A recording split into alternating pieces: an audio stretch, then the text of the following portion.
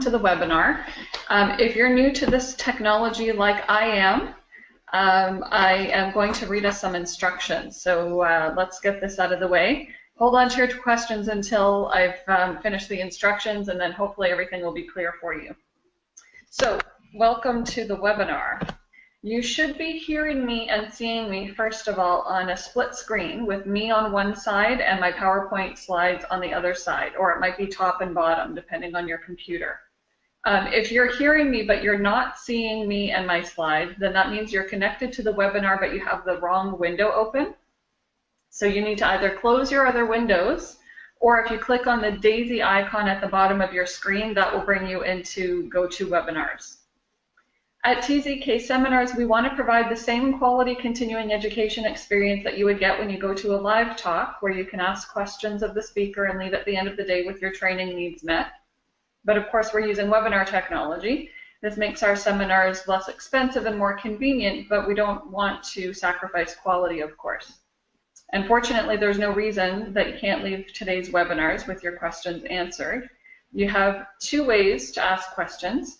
The first is to type them. So on your control panel, there's a large box with a space at the bottom that says questions.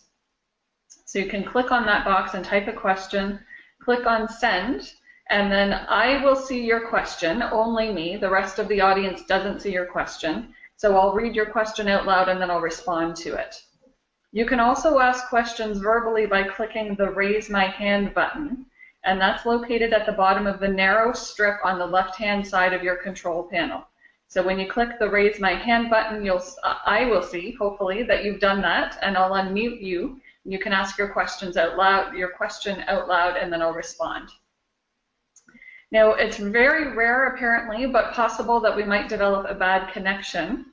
So if you lose sound quality for more than a few seconds, I need you to type that into your question box and click send.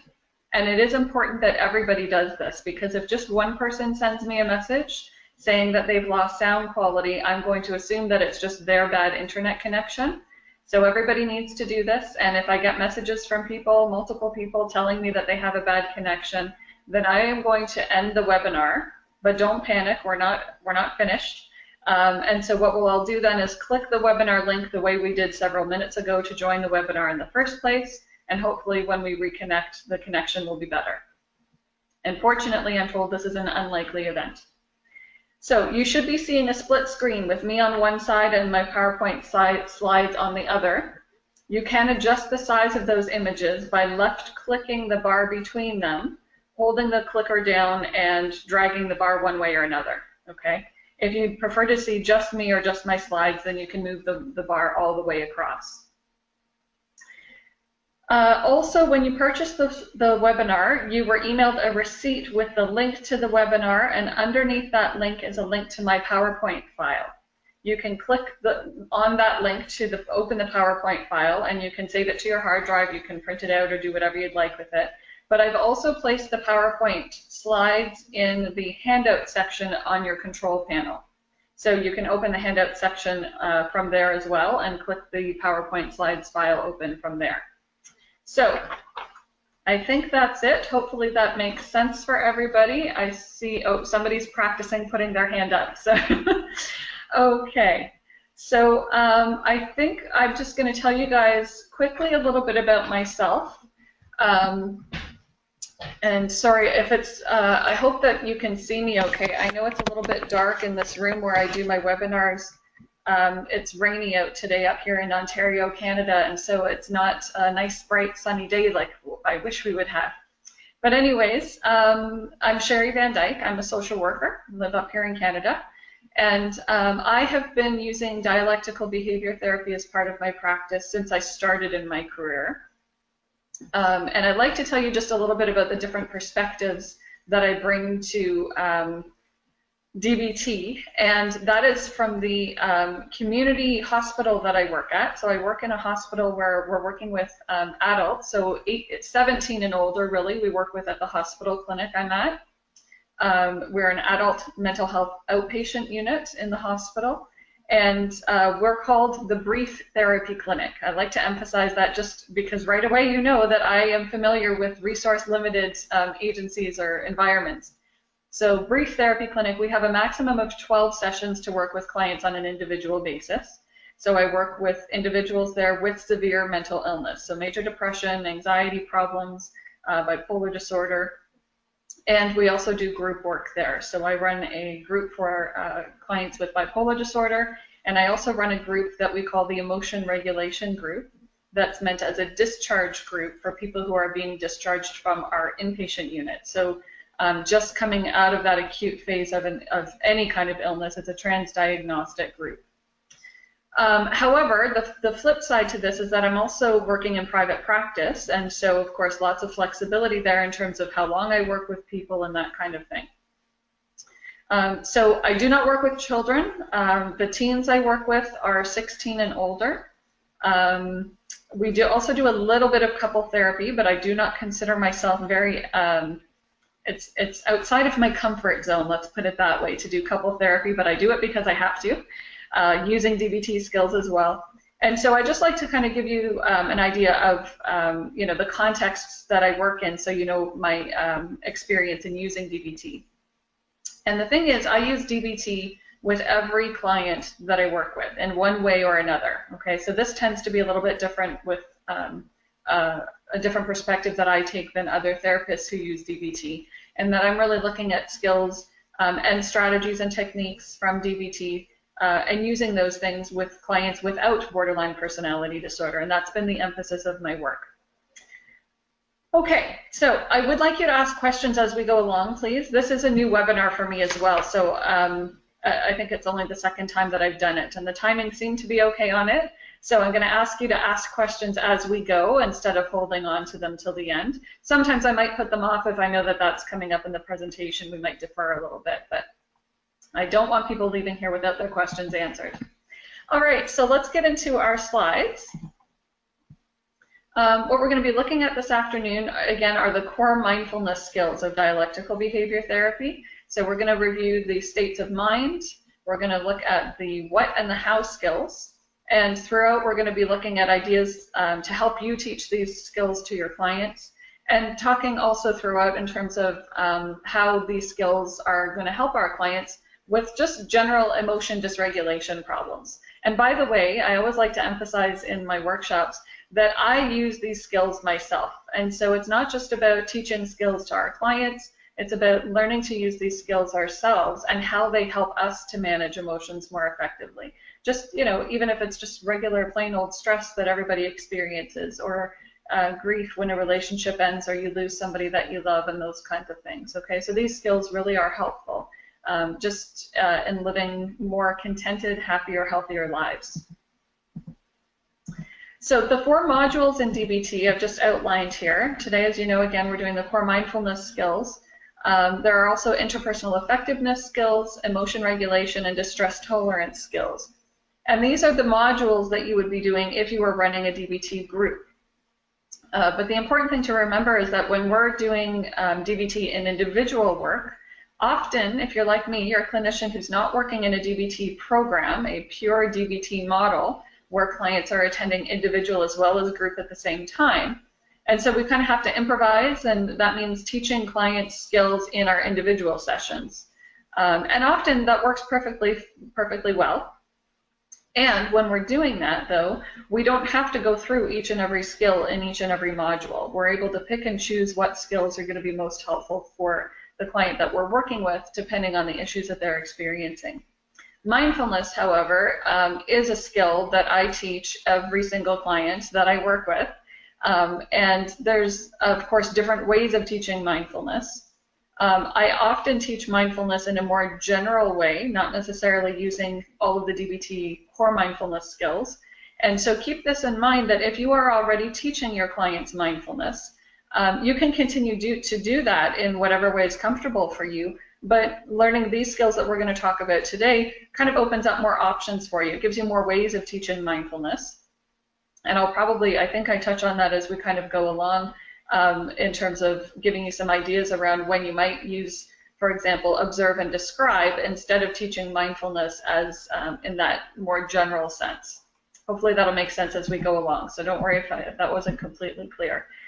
Now, I've got a couple of slides in here that we're not going to go through. I just kind of tucked them in at the beginning in case you weren't familiar with the terms that I'm using. So you might hear me mention formal mindfulness practice and informal mindfulness practice. And so those definitions are there in case you don't need them. In case you do need them.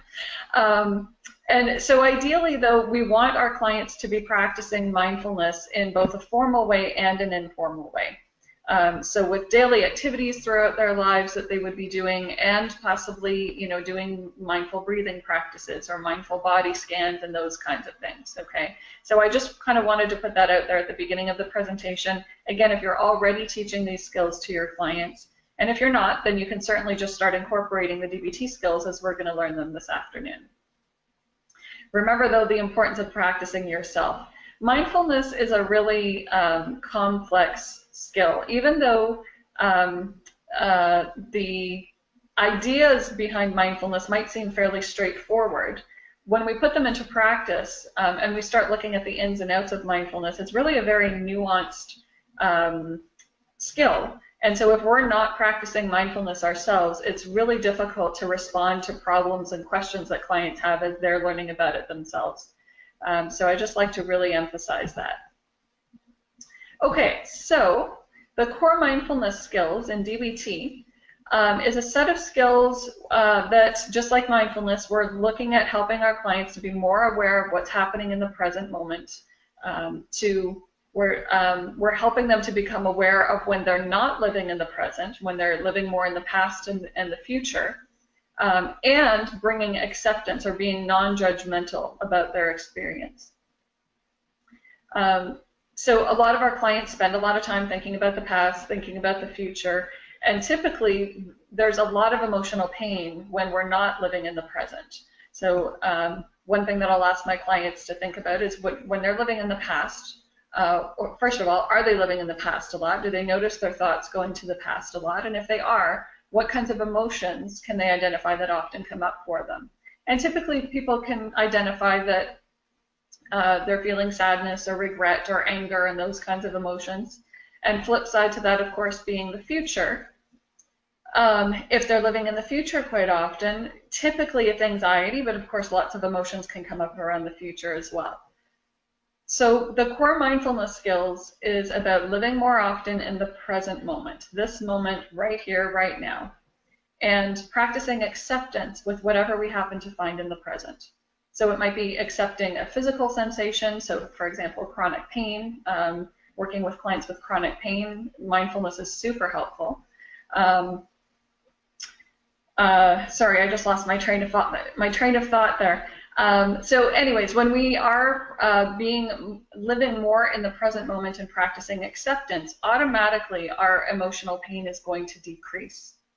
Even if there is pain in the present moment. As I like to say, the present isn't always pleasant, right? But even if there's pain in the present, being just in the present, as we would be with mindfulness, means that we have less emotional pain because we aren't bringing in the pain of the past and the pain of the future.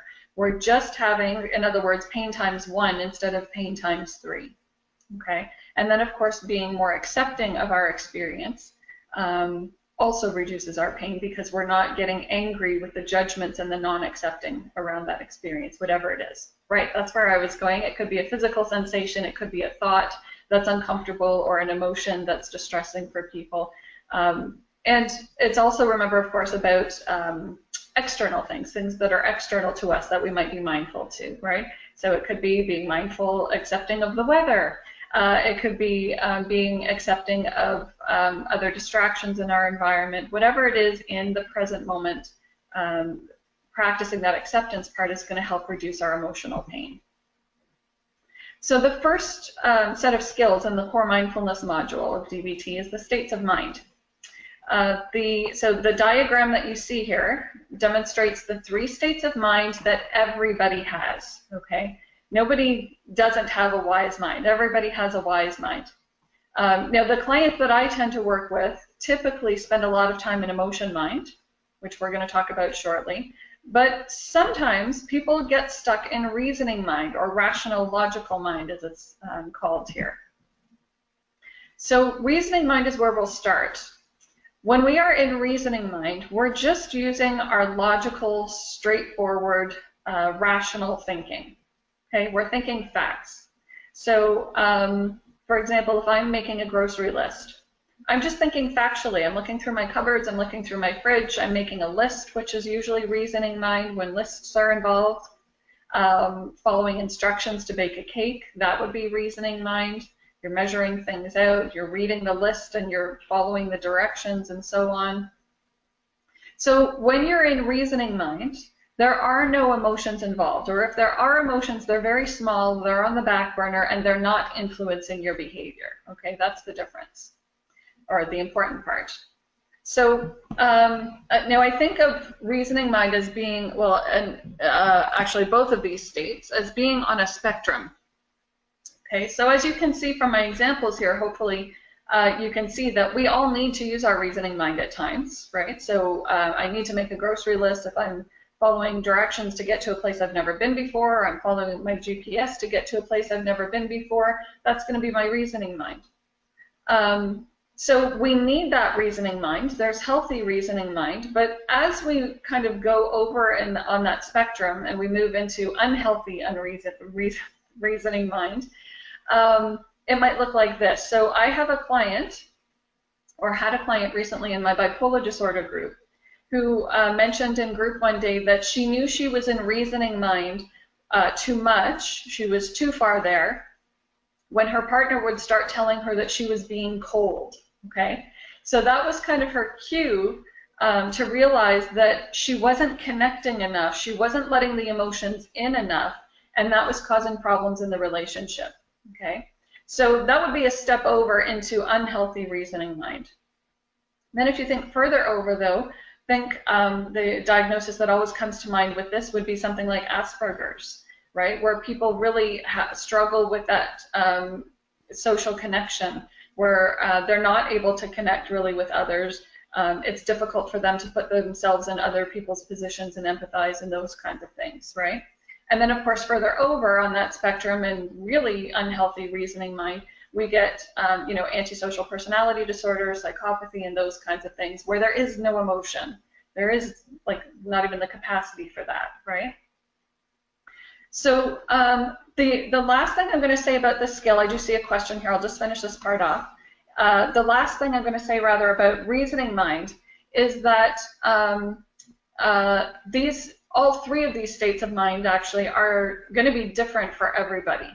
Okay, so for me, I mentioned making a grocery list is reasoning mind for me. But if I'm working with a client who has an eating disorder, then we're probably not in reasoning mind territory anymore, moving into emotion mind, okay? Or for somebody who has anxiety around driving, so for me, again, reasoning mind is following my GPS instructions to get to where I'm going. For somebody with anxiety around that, that's going to be, again, moving into emotion mind territory. Oh, okay, Kara was having sound qualities, but it looks like that's okay now. Thanks, Kara. And you just reminded me I better check those questions sooner in case we have those sound problems. Thank you, Kara. Okay, so that is our reasoning mind. Whoops, wrong direction. Our emotion mind, as I mentioned, emotion mind tends to be where I see the majority of my clients spending a lot of time. And this is the part of them that gets them into trouble most often. The key with emotion mind is not when you're feeling a feeling. Emotion mind is when the feeling that's there is controlling your behavior. Okay, so you're no longer in control. The emotion is taking over, and it's like that knee-jerk reaction. You're just acting on urges at this point. So, for example, you're feeling anxious. Typical one with anxiety is you feel anxious and you avoid what's causing the anxiety. Or you feel angry and you lash out at whoever's closest to you, okay? So those would be some examples of emotion mind.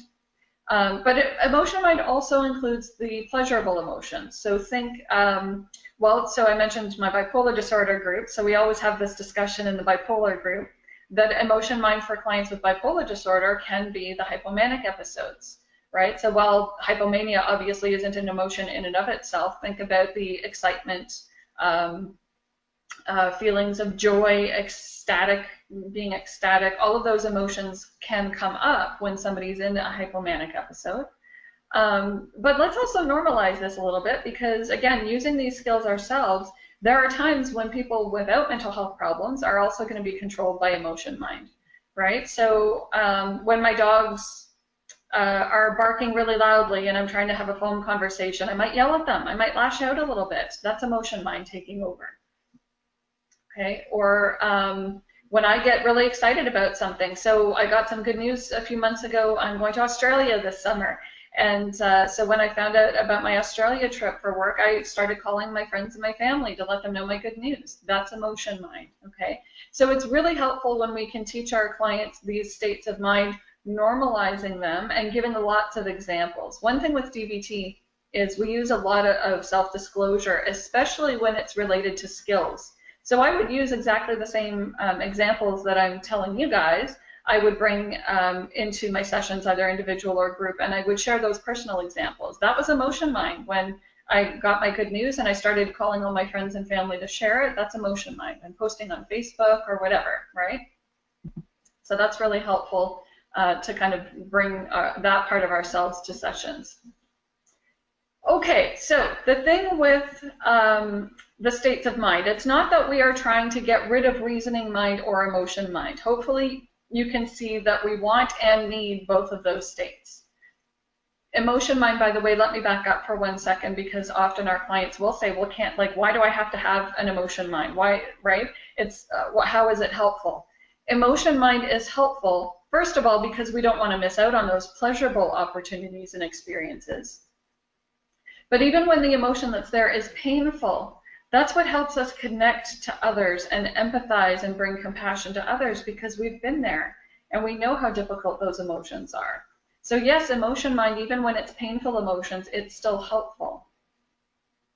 So we're not trying to get rid of those states of mind, but we want to be able to find a balance between them more often. And this is where our wise mind comes in. Okay. So wise mind is the combination of three things. It's our reasoning mind plus our emotion mind. So we're able to experience our feelings and we're able to still think logically. And the third component is our intuition. Now, what we mean by intuition in this regard is really the sense of just knowing. You know that everybody knows. I've never had anybody who doesn't know this. Just that feeling inside of just knowing that this is the right thing to do, or this is the healthiest thing, or the most effective thing for me to do. So this kind of involves, like often an unconscious weighing of consequences, possible behaviors with their possible consequences and outcomes, okay? And thinking about what is in my best interest. And wise mind, though, isn't just about me. It's acting from my values. And so wise mind is also going to be what's in the best interest of other people, maybe that are involved in the situation. So what's in the best interest of this situation in a general sense, myself included, but also thinking about other people. So you know that you're in wise mind when you're thinking about the consequences of your behavior, acknowledging the emotion that is there, because emotion is part of wise mind. But you're choosing how you want to respond in the situation instead of just reacting, okay? So remember, reacting is emotion mind. That's the emotion mind response, is the behavior is being controlled by the emotion. So wise mind is making a conscious choice, including the emotion, so taking that into consideration, but not based on the emotion. Terry's just mentioning at your school for at-risk teens, we teach stop, think, decide.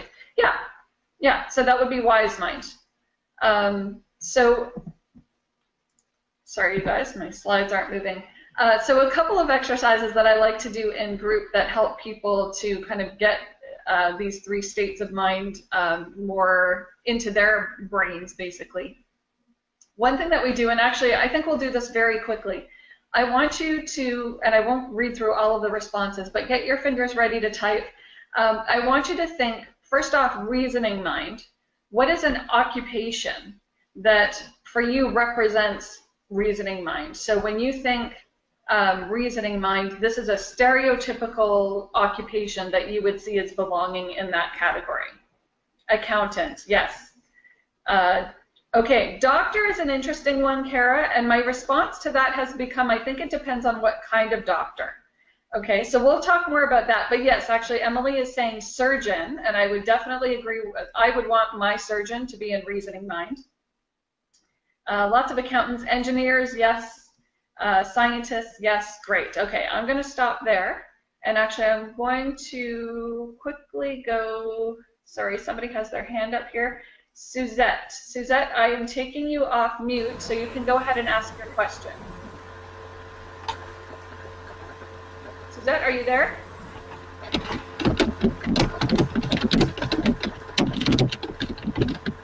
Okay, I'm thinking that Suzette's raised hand was maybe an accident. So I'm going to take her off. Oh, I'm going to take her off mute, but now Suzette has disappeared. Oh, there we go. Suzette, can you hear me? Oh my God. This lady is sleeping. Did you have a question?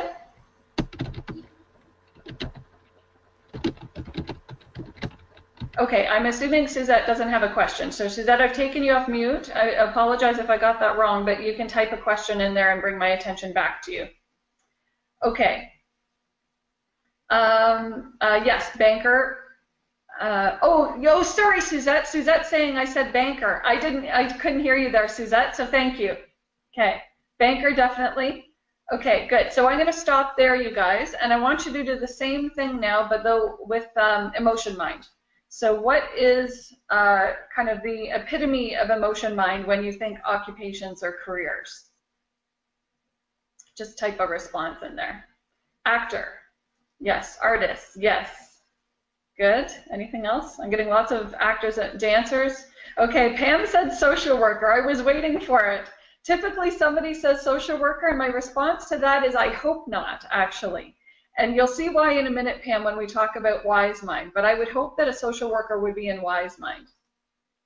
Writers, yes. Monica said teacher. I would say the same thing about a teacher, that I would hope, and also a firefighter, Jared's saying.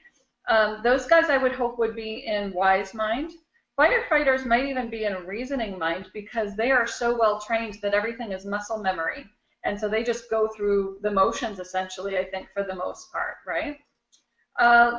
Okay, this is an interesting one.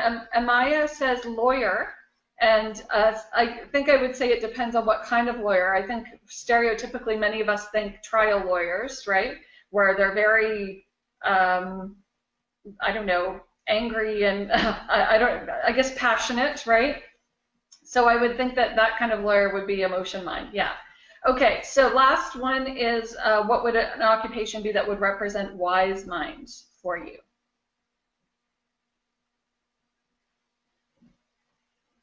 Okay, so judge, yes. I think Francis is saying therapist, yes. Psychologist, yes. Pam, social worker, right? So think about it this way, you guys. Psychologist, of course, yes. Oh, a mom, yeah. Although I think a mom would probably bounce back and forth between all three of these, but yes, definitely. Motivational speaker. So yeah, therapists, we want to be in our wise mind because of course we're going to have, and Monica, now teacher, of course we're going to have emotions with the clients that we're working with, right?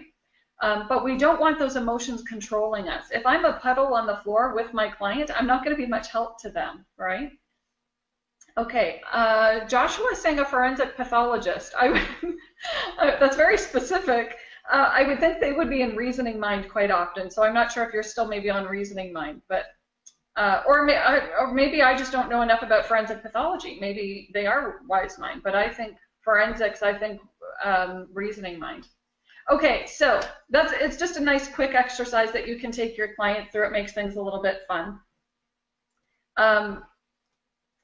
Okay, Terry's clarifying wise mind. Her husband's in the fire department and he has to leave emotion and only be in wise mind. Okay, but if he's leaving emotion, then that would be reasoning mind versus wise mind even, Terry, I would think, right? So the difference between reasoning mind and wise mind, yeah, okay. Yeah, okay, good. So the difference between wise mind and reasoning mind would be that in reasoning mind, the emotion isn't really included. It's not involved in the experience. So if it is there, the person's pushing it away. Okay, so we're going to leave that, you guys, and go on to really, really quickly, the other exercise I like to do with this is, now I've got here who's a TV character that represents each of these states, but I've learned to broaden that a little bit. I need to change this slide. I want you to think famous people, okay, because I'll have clients in group and they'll give me like their favorite soap opera star, and I don't know who these people are. So think characters, think famous people, think pop culture, who everybody is likely to know, okay? Who would represent, what character or person, famous person would represent reasoning mind for you? So yes, Renee says Spock, absolutely. Stephen Hawking, yep. Okay. Yeah, I don't know The Office, Richard, but Richard is saying Dwight from Office. Spock, oh, I vaguely remember Monk. Einstein, perfect. Sherlock Holmes, perfect. These are the kinds of responses you want to get so that your clients know who these people are too, right? Okay, so let's do emotion mind. I think I saw, yes, there it is. Donald Trump, right? Somebody's got to bring him up every time. Okay, so who else would be what emotion mind for you? Jim Carrey characters, yes. Anybody else? Emotion mind? Nobody else is coming up. Okay, I'll give you one of my favorite emotion mind people is the Incredible Hulk. Okay, and actually I forgot, so Spock was mentioned for reasoning mind, and I'll just also mention the other really popular person that gets mentioned is Sheldon from Big Bang Theory. So most people know Sheldon even if they don't watch the Big Bang Theory.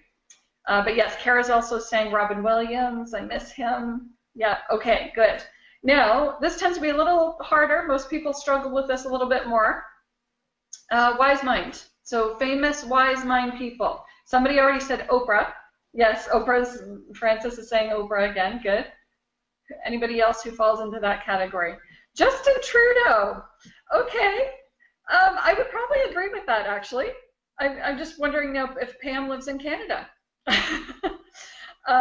Okay, so Suzette said the president. I'm assuming you're not meaning the current one, although, sorry, that was a big assumption, and I hope I didn't just offend anybody. Morgan Freeman, yes. Mary Poppins, good one, Renee. I've never thought of that. No, yeah, Gandhi, the Dalai Lama. Okay, so Pam's saying that you're Canadian. Okay, Obama, yes, good. And again, I'll give you my favorite one for this is Yoda. Yoda. Okay, so so there are some examples for you of those three states, and just again, a couple of nice exercises you can get your clients thinking about. Okay, I'm just going to finish this off with a couple more slides here. That often clients confuse emotion mind and wise mind. Okay, and part of the reason for this, or probably the reason for this, is that both include an element of emotions, right? So wise mind and emotion mind both involve experiencing an emotion. So often people might think that they are in wise mind, but it's actually emotion mind still. The key here is in emotion mind, the feelings are more intense. And remember, they're controlling the behavior. There's often also a kind of uncertainty, a flip-flopping back and forth between, if it's a decision people are trying to make, they're flip-flopping back and forth between one decision and the other. That is emotion mind. With wise mind, there's a sense of being at peace or feeling calm or feeling that rightness about the decision. And it's important to help our clients practice getting to their wise mind. Emotion mind can often trick us into thinking it's wise mind. Remember, emotion mind is what feels like the right thing to do quite often. It's what we want to do, so it does feel right in that sense. But when we can get our clients and ourselves practicing tuning into our internal wisdom, often we can see what the actual best thing is for us to do, the most effective thing is for us to do. Okay, but this does take practice.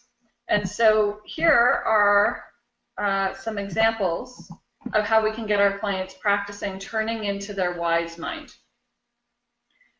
So my favorite practice for this is just asking my client. So we're having a conversation. I have this one particular client who does this quite frequently. She has this habit of asking me, what should I do? What should I do? So she lays out the situation and then she'll say, tell me what to do. And my response, and she asks this with a smile on her face, knowing what my response is going to be, and that is, what does your wise mind tell you to do? Okay, so now what she'll do when I ask her that is, I see, so her eyes will either go down or she'll kind of look up. She looks away, and that's her way of turning inward. Okay, or she might sometimes close her eyes as well if it's a really tough decision. So she turns inward in some way, and then I can see her taking a couple of deep breaths, and it's like she's just waiting and listening for it. And then usually, I would say probably like 95% of the time, she's able to give me an answer as to what her wise mind tells her to do. Sometimes, if it's a really tough situation she's dealing with, sometimes she'll say, you know what, I just don't know right now. My wise mind isn't giving me an answer, and that's okay. Then I'll have her do other skills, like maybe do a pros and cons chart or do some exercises to help her to find the answer. But just asking that question, most clients can actually give us the answer as to what their wise mind tells them.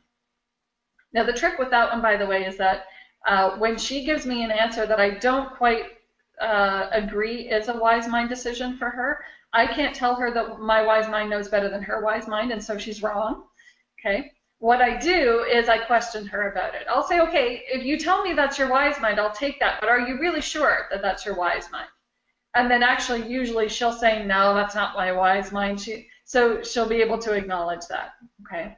Wise mind isn't always the easy thing to do or the thing that we want to do. So it can be hard to acknowledge what wise mind says if it goes against what we actually want. The example here that I'll just give you is with that client. She's been in sort of a relationship, but it's been a very chaotic relationship, and neither of them have been sure if they really want to commit to the other. So they actually decided to take a break.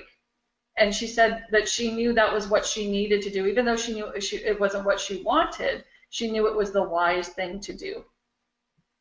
Okay, there are a couple of other exercises here I'll go through fairly quickly. Turning inward exercises. So I mentioned when this client, when I ask her what does her wise mind tell her, that she turns inward. And that's it. However you can get your client practicing turning inward, that's what we want. We want them looking inward to find that inner wisdom that we all have. And so one practice that Marsha Linehan developed was the stone flake on a lake. And here's the abbreviated version. This is an imagery exercise where you have your client imagining themselves as a stone flake that gets tossed out onto a lake. And they are lazily drifting, just floating. They're not drowning, they're not sinking. They're lazily floating downward. And that downward is going inward. So for some clients, that imagery gets them to turn inward and go down into their wise self. Similarly, going down a spiral staircase within, this isn't so much an image-oriented exercise as I believe Marsha calls it a kinesthetic exercise, where it's the sensation of going down within yourself as opposed to an image. I think it's a little bit of both. But again, the idea is you're turning inward, you're getting centered and grounded. Think of it that way too. Breathing exercises can also be helpful here. So you could have your client breathe in the word wise and breathe out the word mind. And so just in their head, right? So as they're breathing in, they just think to themselves wise, and as they breathe out, they're thinking the word mind. So they're focusing on turning inward and getting to wise mind.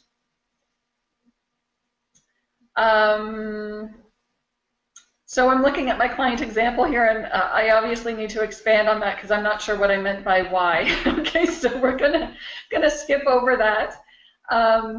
Okay, so often just helping our client or having our client be able to identify what state of mind they're in can help them take a step back if they are in a spot that's unhelpful for them and they need to access their wise mind.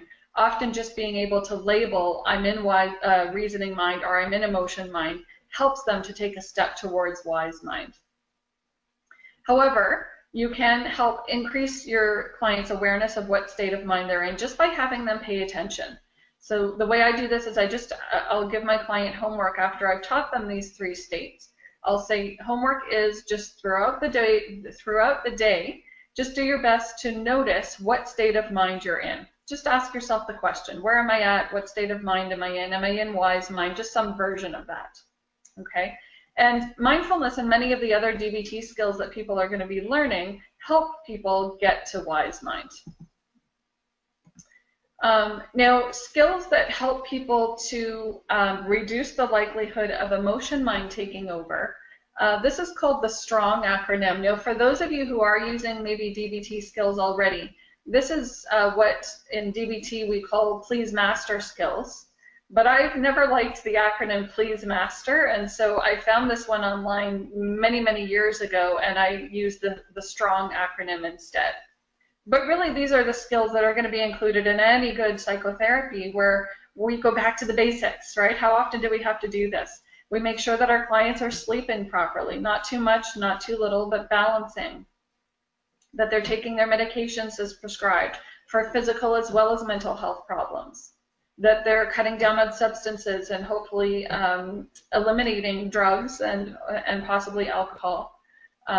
The way I talk about this is that, I mean, they're mood-altering substances, right? We call them mood-altering substances for a reason. We have no control over how they alter our mood. And so when we have clients who are out of control with emotions on an ongoing basis, these are some really nice lifestyle changes, concrete lifestyle changes that people can make that could potentially help to reduce their vulnerability to being taken over by emotion mind. Okay, so that's how I get the buy-in from clients. The O in our STRONG acronym stands for Once a Day Build Mastery. What that skill is, sometimes there's some confusion around building mastery versus enjoyable activities. Building mastery is doing something that gives you a sense of mastering your world, that helps you to feel a sense of accomplishment, that might give you a sense of feeling productive, or you might feel proud of yourself for having done what you did. The activity that you do, it might not actually be enjoyable, but you feel good about yourself afterwards for having done it. And so an example that I'll often use here with my clients is vacuuming. I hate vacuuming, but I really like it when the vacuuming is done and the feeling that I get for having accomplished it and for the sense of cleanliness that I have around the house after that, right? So that would be building mastery. Again, though, this is going to be something that's different for every single client depending on where the client is. So when I have a client who is super depressed, so actually in group just this morning, one client for building mastery for her was getting out of bed in the morning, okay, versus letting herself just hang out there most of the day. So that's building mastery. For a client who's working full-time, of course, going to work 5 days a week might be building mastery, or it might be going to the gym 3 days a week after work, or it could really be anything. But you have to remember that this is going to be based on where your client's at and different for everyone. But the idea is getting that sense of accomplishment, okay? It's not necessarily enjoyable. The other part to that is that it's not necessary that there is, I want to say, success in what the person was trying to do. So the trying might actually be the building mastery. So for example, if I have a client that I'm working with who decides that she's going to try out for the school play, building mastery could be the tryout, whether she gets into the school play or not, okay? So really think broadly around that skill. Nutrition, of course, is another one where, again, going back to basics with our clients, right? Making sure they're eating 3 meals a day. I love that the word hangry is now in the dictionary, right? Because it really legitimizes this. So when you are not eating enough, your body is going to be responding in all sorts of different ways, and it's going to have an effect on you emotionally as well. So eating 3 meals a day is taking a more holistic approach to your mental health problems, whatever they are, and it's going to make it less likely that those emotions take control at times. And then exercise, of course, is the last one. Okay, so any questions? I'm just going to pause here for a second just to see if any questions are coming up for people.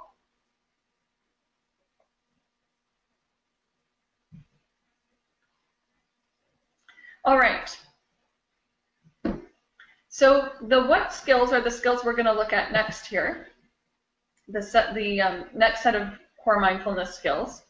Observe and describe I'm going to do fairly quickly because these really are mindfulness. Okay, observing is just noticing whatever your experience is. It's just allowing yourself to sense.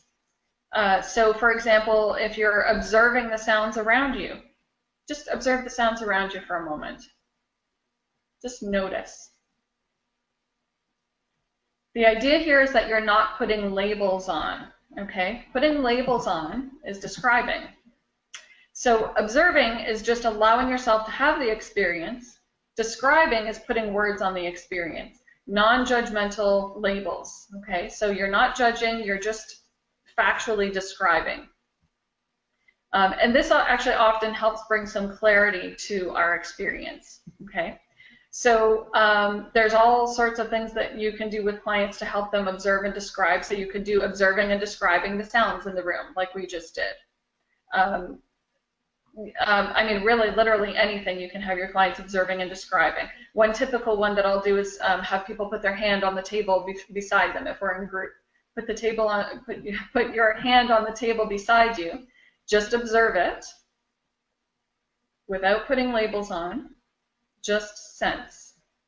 And now describe it. How does it feel? Well, it feels hard, it feels smooth, it feels warm. Okay, so that's observing and describing. So there's a few different ways that I use observing and describing. Again, if you want, you can teach mindfulness in that specific way. Mindfulness is observing and describing.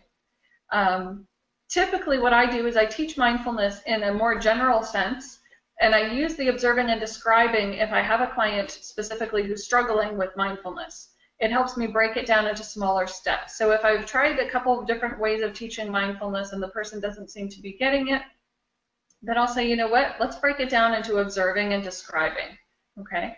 Another time that I'll really turn to observing and describing is in relationships. So a client that I worked with a couple years ago who comes to mind, she was struggling with a relationship with her new daughter-in-law.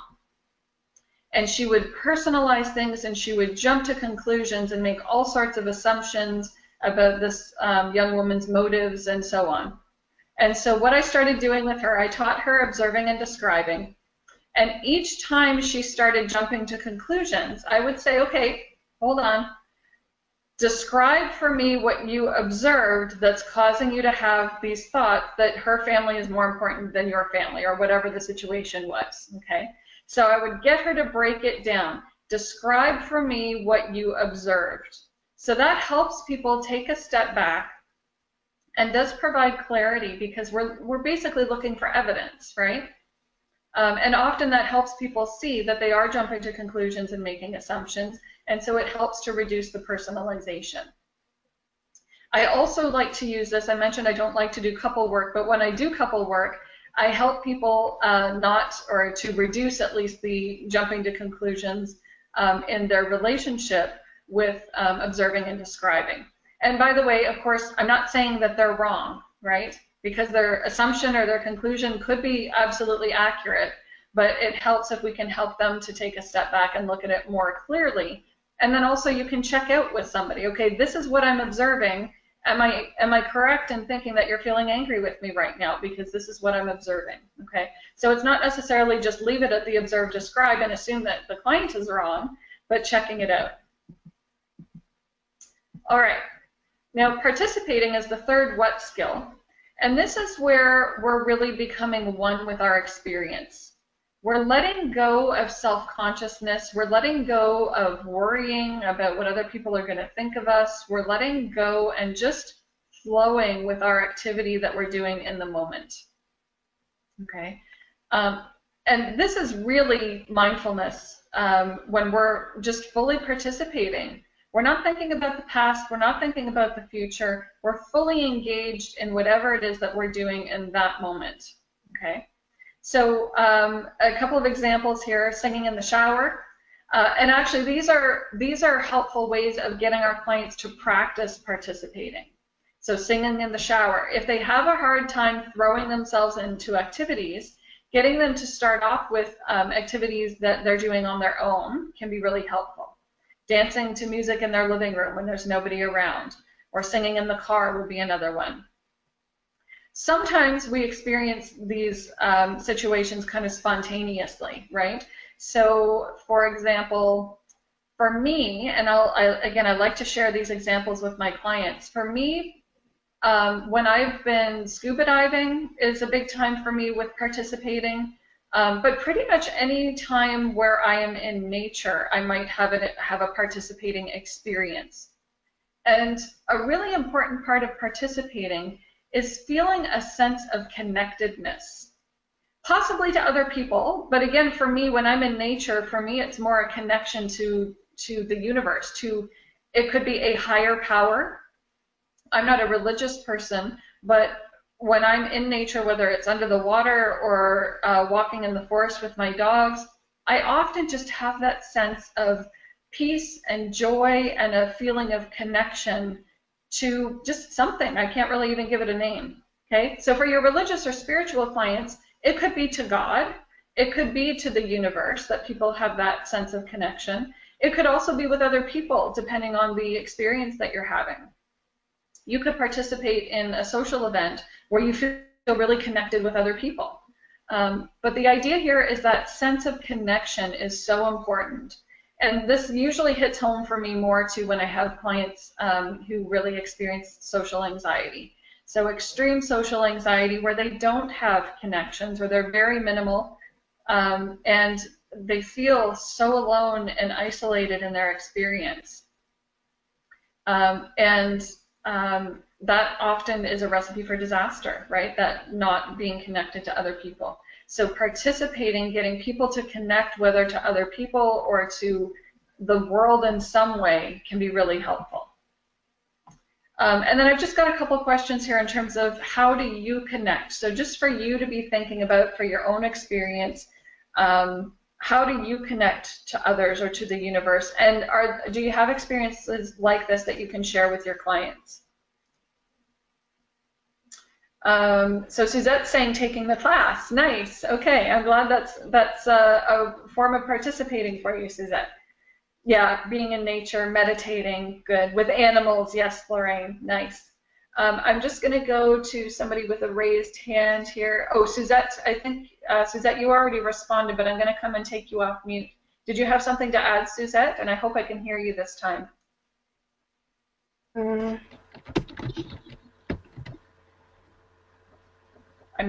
Suzette, are you there? I'm hearing something, but I'm not hearing you say anything. Oh, no thanks. Okay, I just saw your comment there. Okay.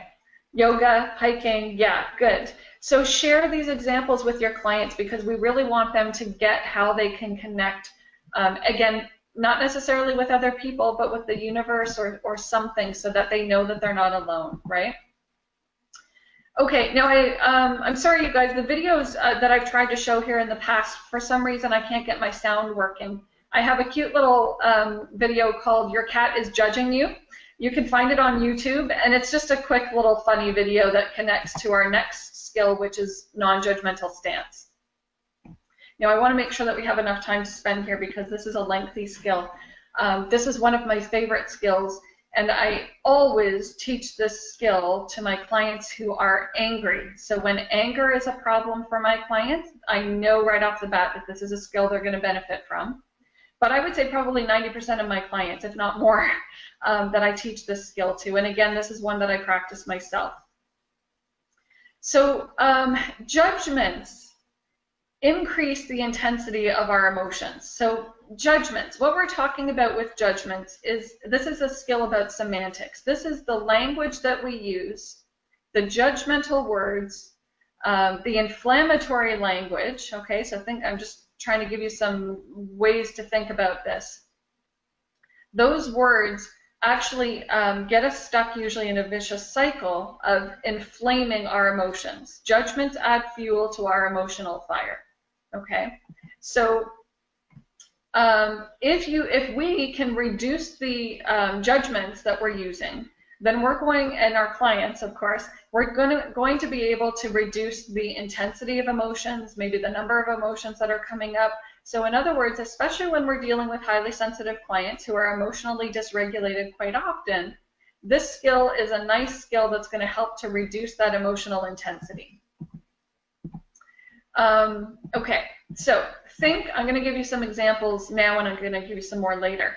Examples of judgmental words: stupid, good, bad, right, wrong, ridiculous, crazy, terrific, wonderful, awesome, terrible, awful, miserable, okay? Those are the kinds of words we're looking at.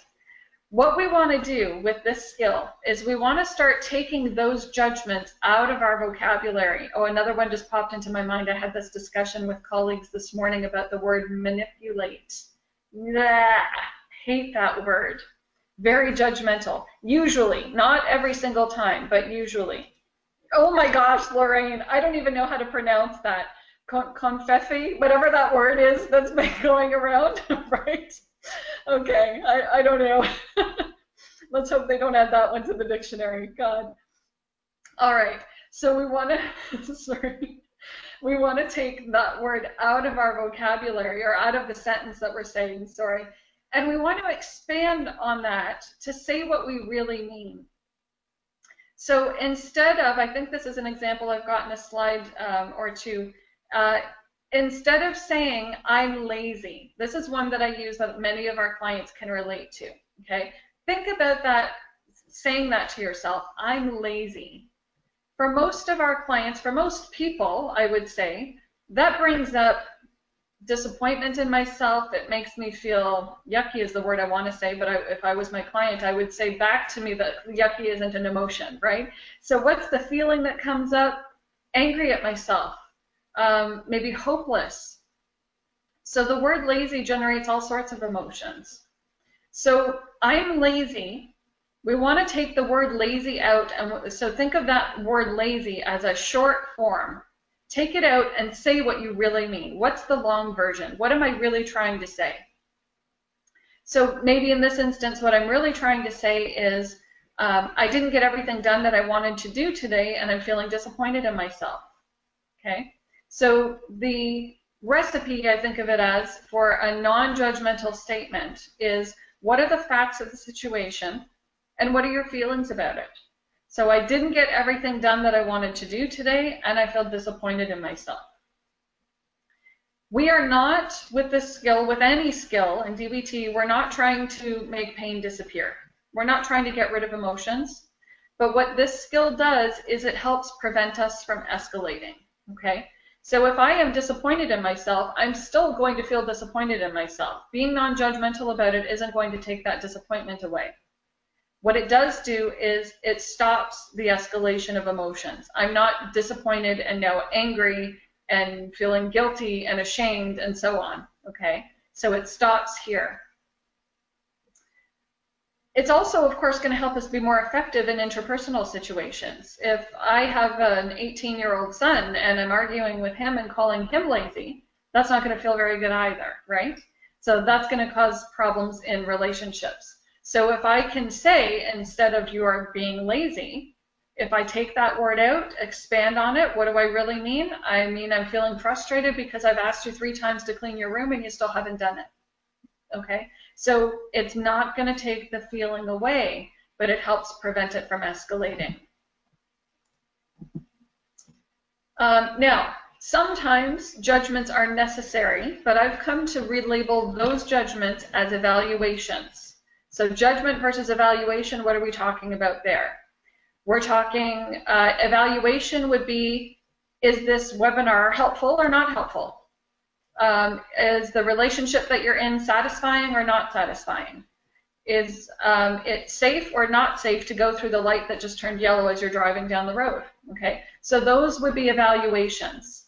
Judgments would be, this webinar is awesome, or this relationship is terrible, or the stupid light just turned yellow as I was on my way through it. Okay, so those are the judgments. Remember, this is a skill that's really about semantics. Now, positive judgments, though. Judgments aren't always negative, of course. I know that's what we've been focusing on, and that tends to be what I'm typically concerned with my clients, because it's the negative judgments that tend to be triggering, right? The only problem with positive judgments is that what is good can turn into bad. Okay, so if I have a friend, oh, actually, I'll use this. If I have a therapist who is this amazing therapist, she's so good, and I've never worked with anybody as good as she is, and she totally understands me, and she's there for me when I need her. Well, what if that therapist then suddenly can't be there when I need her? Is she now an awful therapist? Okay, so what starts out good can turn into a negative. So we want to be cautious around that. I'm not saying that we can't tell people that they're wonderful friends, or you know, tell children how wonderful they are, or so on, right? But we need to be aware of the possible effects and the long-term consequences of that positive turning into a negative. The challenge of self-judgments. So many of the clients that I see, I've become much more aware over the years of shame. And this is something that I think is very connected to shame, is the self-judgments. And so this is one of my strategies that I use when I have clients where shame is really a big problem. So working on self-judgments, though, is really challenging, because often they're kind of running on a tape in the back of our head, so it's much harder to catch them, right? It's just a theme that goes over and over and over. So they're harder to catch. Also, we tend to not say them out loud nearly as often, right? But I think of them as us verbally abusing ourselves. That's how I put it to my clients. So what I actually ask people to do when self-judgments are a real problem is actually to put them on the back burner to start with. I want my clients to get some experience and practice with judgments of other people, judgments of situations, just judgments in general. And then once they feel more comfortable with that and they're able to turn judgments into non-judgments, then I want them to start working on the self-judgments more intricately. Okay, so the self-judgments, though, can be really tough. One thing that's also helpful when I'm working a lot with self-judgments is I'll get somebody to write out non-judgmental statements to themselves and practice that, so that becomes their new self-talk over time. So if it's a theme of I'm a bad mom, or I'm not, or I'm a bad daughter, I'm not being there for my parents as much as I should be, something like that. Whatever the theme is, then have them write out some non-judgmental statements about that, okay, to help them change the self-talk. Nonverbal judgments. So first of all, we're talking about judgments that we say out loud. We're also talking judgments that go through our head. Same thing. Whether we say them out loud or just think them, they're still going to trigger our emotions, right? So it doesn't matter if it's one or the other. We want to really work on this with both. But the other part to nonverbal judgments is what I think of as that it's not always the words themselves that we're using that are judgmental, but the attitude with which we say them. Okay, so the discussion I had this morning with a colleague around the word manipulate. She's working with a client who described himself as I'm not sure if he used the words I'm a manipulator or I try to manipulate people, but it actually sounded like he was being non-judgmental, and he was just saying it's a fact that I try to manipulate people. Okay, but typically that's not how we use the word, and so that's why I cringe. But sometimes it's about checking these things out with our clients to see, are they actually judging or not? Because it's not always so black and white. Sometimes it's the tone of our voice. Okay, so if I said, actually I can see my painting on the wall behind me. I don't know if you can see it. Not that it matters. There's my painting. But if I said, I really like the painting on the wall. Emotions, by the way, are non-judgmental. So my expressing like for something isn't a judgment. It's just my personal preference. So if I said, I really like the painting on the wall, that would be non-judgmental. But if I said, wow, I really like the painting on the wall, then that is now a judgment, okay? So it's my tone of voice. It's also maybe my facial expression. Actually, if you look at me for a minute, I'll try and do this so you can see me, okay? This, in case you didn't see that, I just rolled my eyes. You can never roll your eyes non-judgmentally, okay? Eye rolls are judgments. Okay, so just some examples of how non-verbal judgments can happen. Sometimes judgments are hard to catch. So it might be those judgments that really fall into that gray area. And so the key there is really just questioning, being curious about them, especially if it's with a client. We don't want to assume that the client's being judgmental, but we do want to be curious about it. And so the last point on here, awareness equals choice. We are not trying to get rid of judgments. We're not trying to eradicate them. A, it's impossible, okay, and B, it's not necessary. Sometimes we judge and it's not triggering. You can go into the grocery store, pick up the tomato and say, wow, this tomato is bad, and put it back, okay? It's not going to trigger emotions for most people if they say the tomato is bad. You don't have to say, well, the tomato's kind of blue and moldy and it probably wouldn't taste good. Okay, so it's not about eradicating judgments, but for our clients and for ourselves, when we notice that emotions are escalating, if we can identify that this emotion seems to be kind of out of sync with the situation I'm dealing with, it seems more intense than what is warranted by the situation, then we have the option now of looking to our thoughts and trying to change judgments that we notice are there. Okay, so awareness equals choice. Okay, so the example I've got here, I gave you the lazy example already. The other example, he's an idiot versus he hurt me and I'm feeling angry with him. Okay, so there you can see again how we're not going to escalate our emotions, but also how the second one, he hurt me and I'm feeling angry with him, is likely to go better in a relationship situation, right? You hurt me and I'm feeling angry with you instead of you idiot. It also provides more information to the person. If I said you're an idiot, you probably, or might not, maybe you'll know what I'm talking about, but you might not know why I'm calling you an idiot. You might have no idea what you've done. Whereas if I say, you hurt me and I'm feeling angry with you, I'm being more clear, I'm giving you information. What this skill is not, it's not rationalizing or excusing behavior. So the way I think of this, and my clients laugh at me when I say this, but I tell my clients, I want you to say exactly the same thing. I want you to call the guy an idiot, but take the word idiot out and say the long version. Okay? We are not trying to rationalize or excuse behavior. So you're an idiot isn't going to become, well, maybe he was feeling really tired and so he lashed out at me. No, that's not what we want. We want, he said something hurtful and I'm angry. We don't want the why. We don't care so much about the why. Remember, because this is about reducing our emotional pain or preventing it from escalating.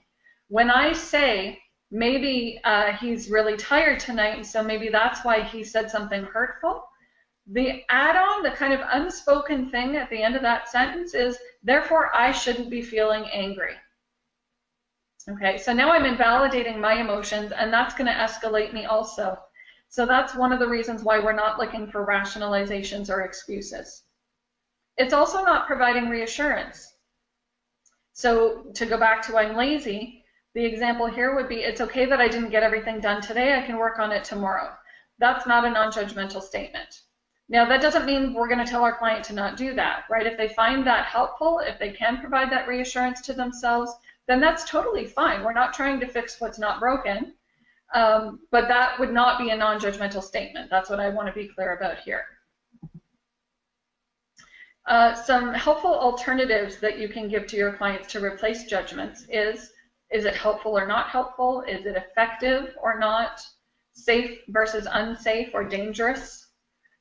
Satisfying versus unsatisfying, and healthy versus unhealthy. Uh-oh. Okay, Kara doesn't have sound. Has everybody else got sound? I'm not seeing no sound from anyone else. Francis has sound. Okay. Okay, everybody else has sound. I'm just going to quickly type back to Kara. Thanks, you guys.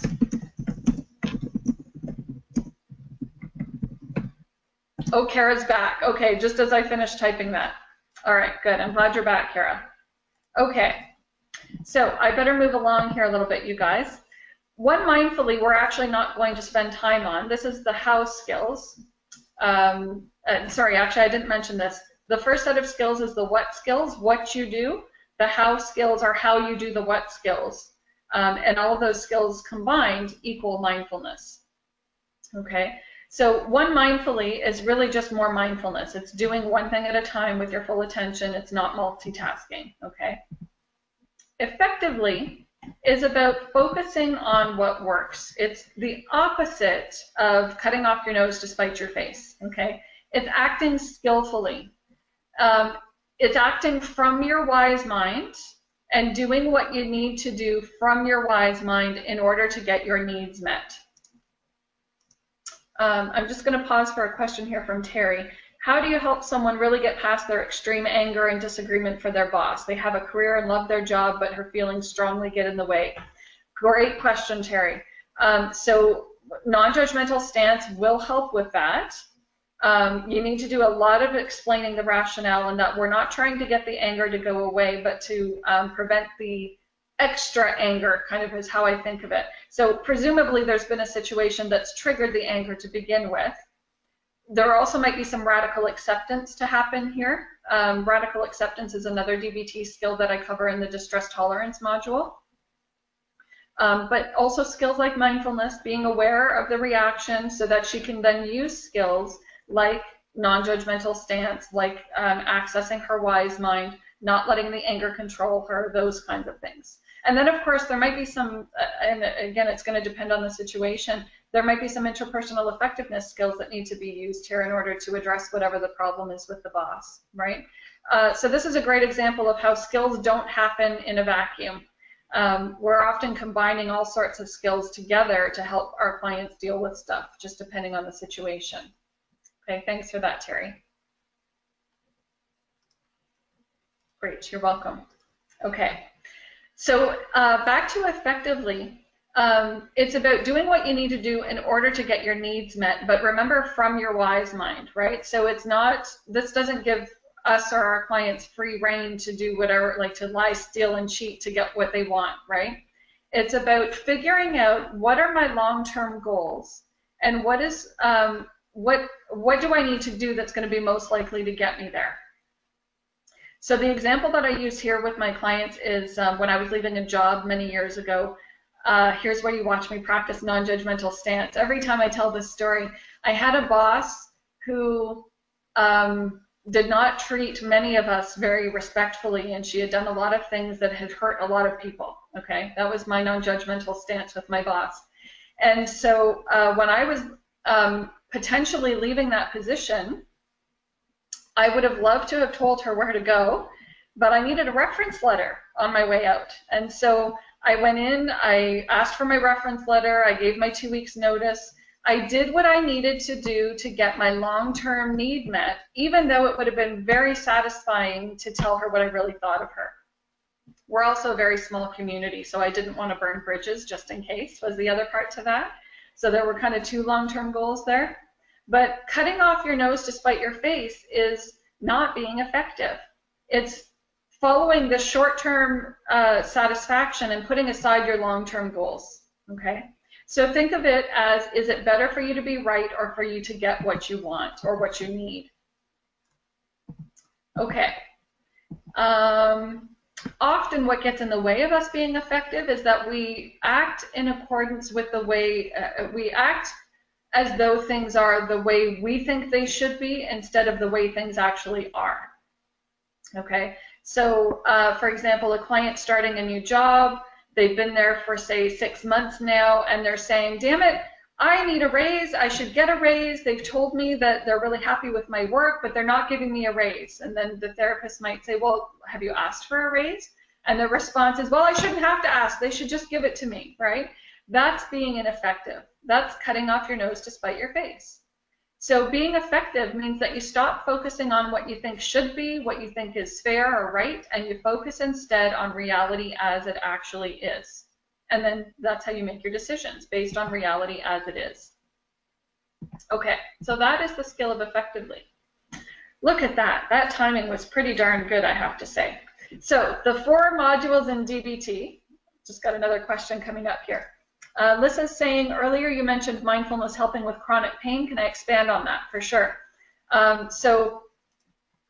First off, so I can say lots about that. Tell me when you've had enough. There is a lovely book written by Dr. Jackie Gardner-Nix. So Gardner, Gardner -Nix, and it's called the Mindfulness Solution to Pain. And she has created a group, the mindfulness-based chronic pain management group, that's based on Jon Kabat-Zinn's MBSR. It's a 13-week-long group that focuses on teaching clients how to use mindfulness to help basically change their relationship to the pain. So what they've actually found with that group is that sometimes people, and I can't tell you the actual statistics on this, but statistically significant results in reducing medications for chronic pain.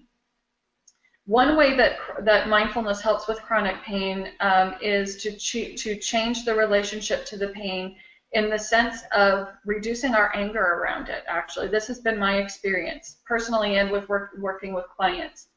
That our tendency is, of course, to fight the pain, right? We don't want this, we're suffering, and so we fight the pain in some way, you know, in our thoughts, in our, you know, not listening to our bodies and overdoing things and so on, pretending it's not there, ignoring it, whatever. And often in fighting the pain, we do more damage either by overdoing it or by getting angry and worked up about it, right? And of course, when we get angry, we tense up, and that makes the pain more pronounced. So with mindfulness, tuning into our body, listening to what our body's telling us, balancing, finding more of a balance in that regard, and being more accepting of the experience helps us to not have that same anger experience with the pain, which helps our body to not tense up and therefore doesn't feed into that cycle, right? So acceptance of the pain, I find, is a really big part of how mindfulness is helpful. Okay, so I hope that helps. I am going to open up for questions in general at this point. So this is just an overview of the DBT skills again. At this point, the modules that I do through TZK, I have it's not on here because it's a general introduction to mindfulness. I do a 3-hour general intro to mindfulness that's available. But then the DBT modules, I have core mindfulness, sorry, that's the one we're doing now. I have emotion regulation, I have distress tolerance, and I have a general introduction to DBT. I haven't done interpersonal effectiveness yet, mainly because it's just really a lot of assertiveness stuff. I think they're very helpful skills. I've just kind of left them on the back burner. Okay, so the core mindfulness skills, if you are teaching DBT skills in group, they are always the first set of skills taught. And almost always, these are the first skills that I teach my clients, or I might not teach all of them, but I start with mindfulness with clients in individual sessions. And the one exception to that, so far, there might be other times when I make exceptions to this, but usually the only exception to that is when I have a client who's actively engaging in a problem behavior that is really concerning, so a self-harming behavior or substance use or something like that, that I see as potentially getting in the way of therapy, either because they end up dead or they end up dropping out of therapy, or it's interfering with their ability to practice skills and that kind of thing. And if that's the case, then I'll teach distress tolerance skills first. But usually I only do that when it's self-harming behavior, because really the core mindfulness skills are core, and it's really helpful for clients to learn these skills that we've just done before moving on to other skills. Okay, so Kara's just asking, we talked a lot about emotion mind. At one point, though, it sounded like rational mind could be a bad thing too. Can't being in rational mind help you battle lots of different kinds of irrational and healthy thinking patterns? Kara, I would actually consider what you said at the end there wise mind, probably not reasoning mind. Okay.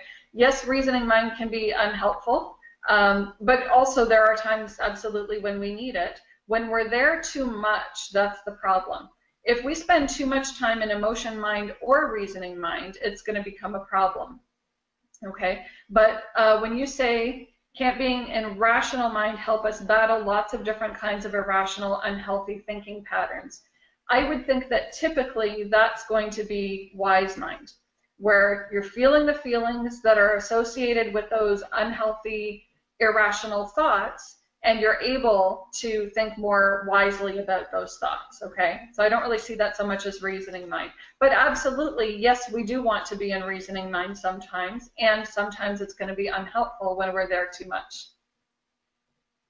Emily's asking, do you ever incorporate mindfulness meditation techniques? At what point is this not advised, or is it triggering? Great question, Emily. DBT focuses more on Zen mindfulness. This is something I talk about in my mindfulness webinar. I'll try and make this brief. Zen mindfulness, as opposed to Vipassana mindfulness, which is the more meditative strategies and techniques that are used in MBSR, MBCT, those kinds of therapeutic models. So DBT is based more on the Zen practices, which are really about incorporating mindfulness into daily life as opposed to formal sitting practices, okay? So yes, though, I do emphasize a focus on both. So I do try to get clients practicing formally because there's certainly benefits to it. There's tons of research, and all of the research that's out there about mindfulness, of course, is on the formal mindfulness sitting practices, right? However, in my experience, some clients just completely are not open to doing what we call meditation or formal mindfulness practices, right? And I would much rather have somebody doing some mindfulness instead of no mindfulness. I also find it's a nice starting point as an introduction to mindfulness. I'll get people, I always start with informal practices. So I'll get people driving mindfully, walking mindfully, sitting with their pets mindfully, helping their kids with homework mindfully. I focus on that first, and then hopefully I can get them to build up to formal mindfulness practices because they're seeing how effective the informal practices are. Okay, but that's my own personal style too. So certainly, if you do things the other way around and it works for you, then that's wonderful. Okay, so I'm still here for questions, you guys. It is 3:52, so I'll be here for another 8 minutes. I see a question come up. I'm just going to remind people here about getting your certificate. So you need to go to the TZK Seminars website, sign in, complete the validation test and the webinar evaluation, and then you can download your certificate. And I will be here for another 8 minutes to answer questions. Oh, okay, Emily's just saying thanks. You're welcome, Emily. And if you are leaving, I want to say thank you. It's been wonderful having you here this afternoon. And I'll just take questions for the remainder at this point. You're welcome, Kelly. Okay, good. Thanks, Francis. Have a good afternoon.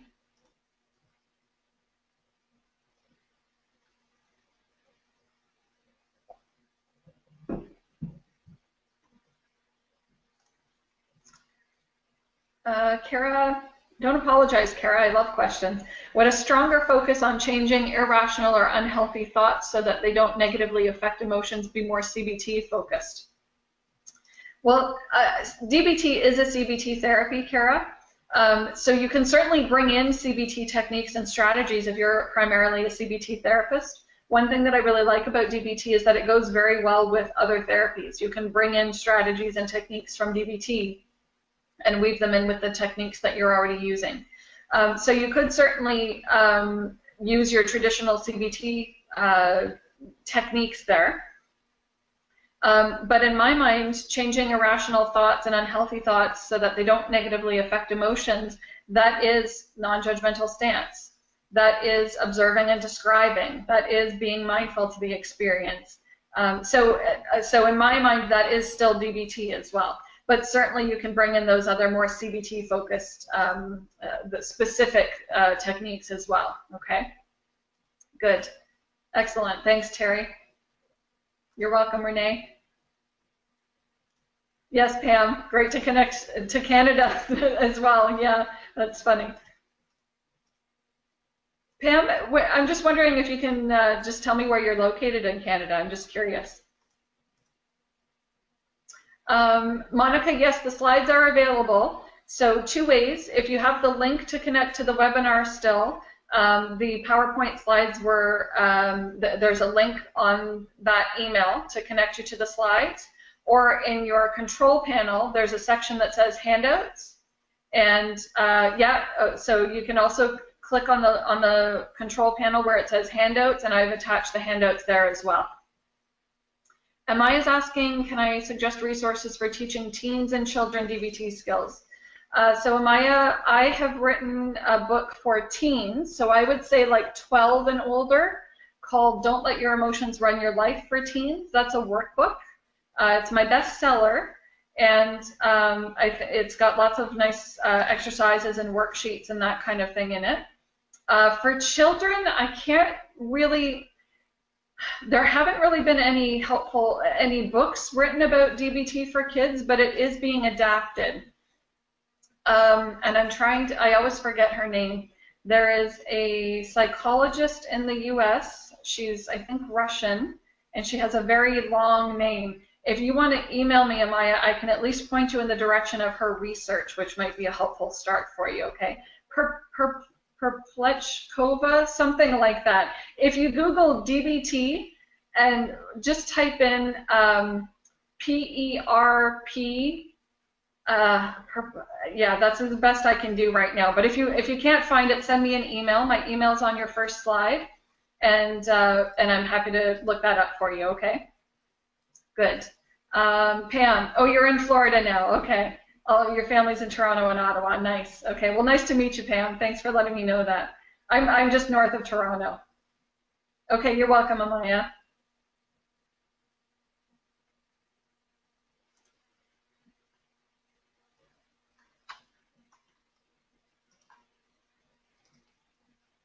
Oh, just north of Toronto, Pam.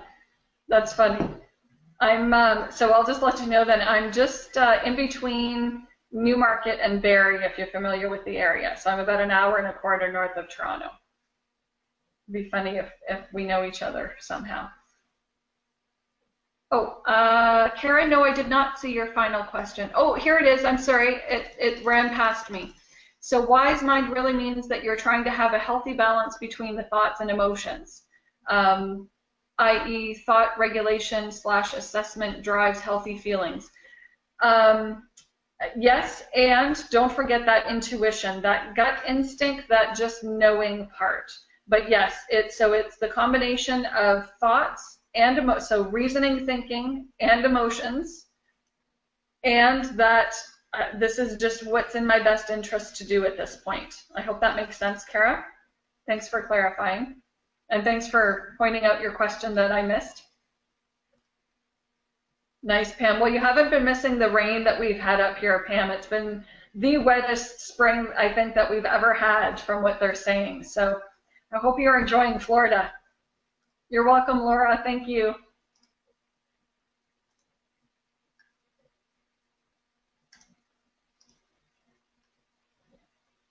Oh, great, Kara. I'm glad that was helpful. Good. I hope to see you again. Take care. Oh, you're getting rain too, Pam. Okay, Kelly, how do you get to the test? You tried to go online and you didn't see a link. So this is how, on this slide, did you go to tzkseminars.com? So go back to their website, and then there's a spot there for you to sign in with your email address and password. Okay, so I'm hoping that you can find that. Okay, Louisiana, rain too. Wow, all over the place, eh? Okay, no problem, Carol. What's your question? Oh, the link is broken. You guys are having a broken link. Okay. Kara's asking, can we take the test later today or do we have to take it now? Oh, Kara, that's a good question. I don't know the answer to that. All your seminars are gone that you've done before? I'm not sure what that means, Joshua. I haven't done seminars through TZK, so is it like an archive or something? So maybe TZK is having a problem with their website or something today, you guys. I'm not sure what to tell you. Obviously, so please don't stress, okay? Because Yeah, don't feel anxious. We are going to get it sorted out, even if this means that you have to do the evaluation test at some point later. Okay, so Joshua's saying, okay, so it could just be that TZK is having technology problems today, you guys. So please do not stress. My experience with TZK is that they fix things as soon as possible, and they will get it sorted out for you. So all you need to do is send them an email.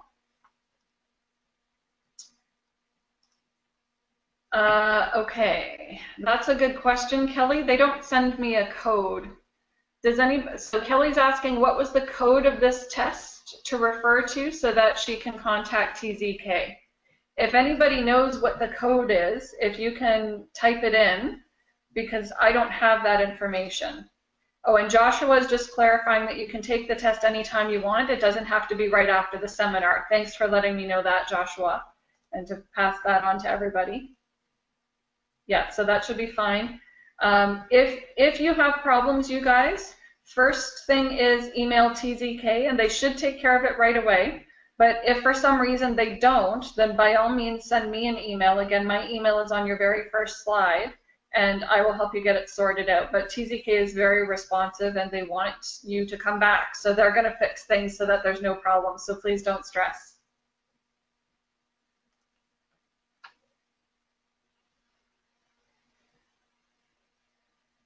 Okay, everybody, I have a couple minutes after 4, so I need to vacate at this point. If you have any problems, again, feel free to send me an email if you're not getting anywhere with TZK, but I have every confidence that that won't happen. So thank you again, all, and have a great afternoon. Okay, take care.